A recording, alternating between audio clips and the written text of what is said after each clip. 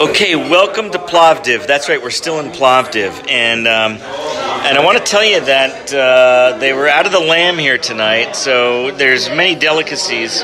We are not that far from the sea, but I decided to go with the horse. That's right, this is horse tenderloin, and we're serving that with a rubin, but we won't get into the wine too much. But actually, the most important part of this is my friend here.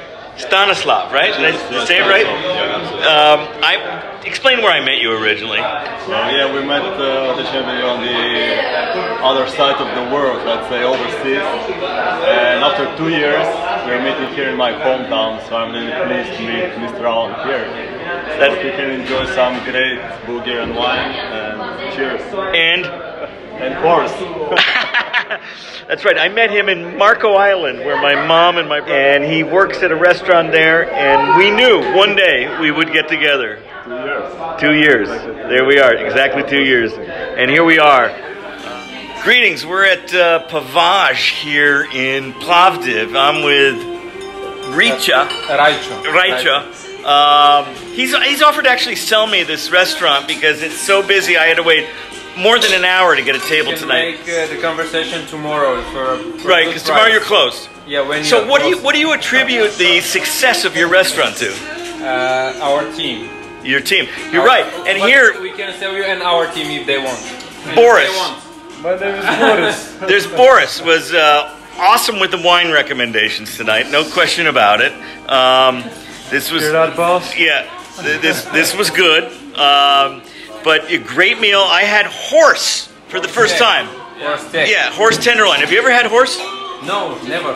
Well, maybe you should try. Yeah. What's your name? My name is Rado. Rado. Where are you from? Yes. I'm from Bulgaria, Montana. Okay, Montana. Near Serbia. Yeah. Close. It's very close. Más o menos. Okay, so tell anybody why in America and North America why they should come to Bulgaria and Plovdiv specifically. Because of us, the first thing is Pavaj. The ancient theater is the other one, the other opportunity, the other chance to visit Plovdiv, and we can explain for the other things what to do here when they come in Pavaj. So you can be a little bit of a tour guide. Yes. Very good. We are every day. Every day people are always asking. Yeah. This restaurant is got to be the busiest in town. I mean, there's no question. It's because of the slave labor. And it's because of the Boris slave labor. Okay. Well, listen, you guys are awesome. Thank you. I really enjoyed it. Thank you. Stanislav, you're local. First time here. My first time. Yeah. Okay. Thank you, ladies. Bye-bye. Hey. Greetings once again. Yes, I'm still in Plovdiv. What a great city. The second city, as they like to say, here in Bulgaria. Just had dinner. You probably saw the check-in there with Reiko and Boris from Pavaj restaurant here. Amazing food. I ate horse. I mean horse. I mean, would you, if you saw that on the menu, I mean, would you?